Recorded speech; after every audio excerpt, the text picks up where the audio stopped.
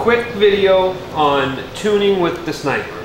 Since we get so many calls on this, after you set your target air fuels and you drive the car around and it learns, it gets stored to what's called a learn table. So you want to go into tuning, advanced learn, and see that transfer table? That's going to transfer everything it learned when you're driving around, and it's going to transfer it to the actual fuel table, which is what's called the run table.